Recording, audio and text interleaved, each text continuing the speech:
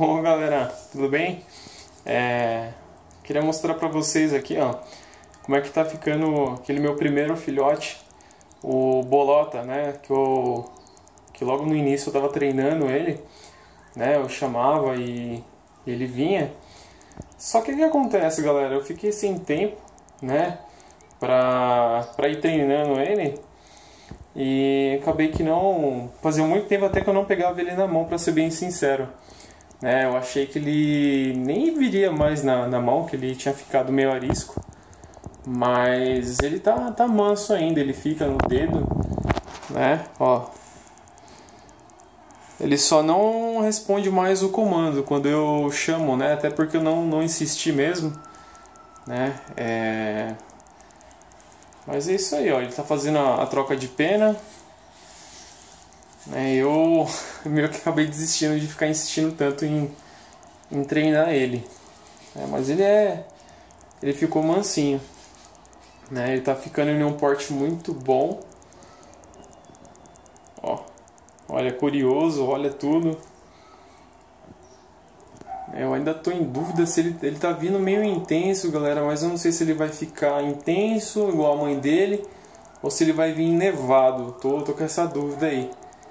Vamos ver o que ele vai dar. Aí, ó. Tá gorjeando bem também. Ele tá na gaiola com mais dois machos. Esses machos que tá com ele, eles não chegam a brigar. Tem alguns que eu tenho, alguns Glosters Corona, que eles estão brigando bastante na gaiola. Eu tô até dispondo alguns. Porque, como eu mencionei, eu moro em apartamento, eu não tenho tanto espaço. Mas é isso aí, galera. Esse aqui também eu não vendo por nada, né? Esse aqui foi meu primeiro filhote de toda aí meu início de criação, né? Eu tirei ele se eu não me engano, no início de agosto. E esse aí vai ficar comigo aí até até onde Deus permitir, né? É o nosso xodó aqui. Aí eu tô com a pretensão de aumentar o meu plantel ano que vem, também, se Deus abençoar.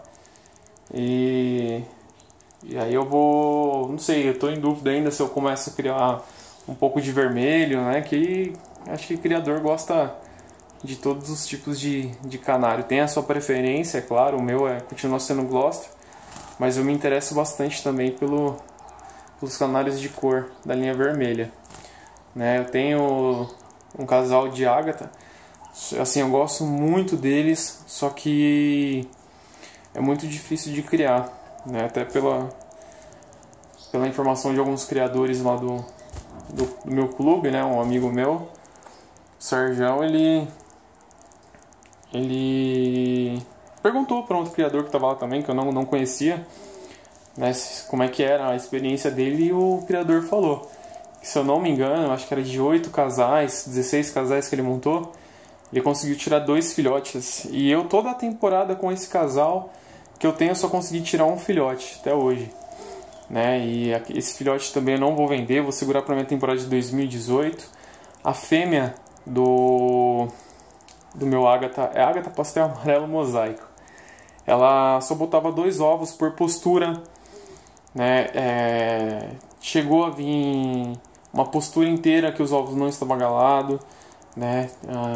Às vezes um ovo só estava galado e quando nasceu o filhote não sobrevivia.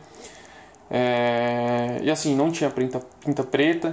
Eu realmente não sei pode ser que a mãe também não tratava, mas eu não, mesmo ajudando a papa, ele não conseguiu desenvolver, né? Então a ágata eu achei bem complicado nessa parte mais de sobreviver, eu acho, os filhotes, né?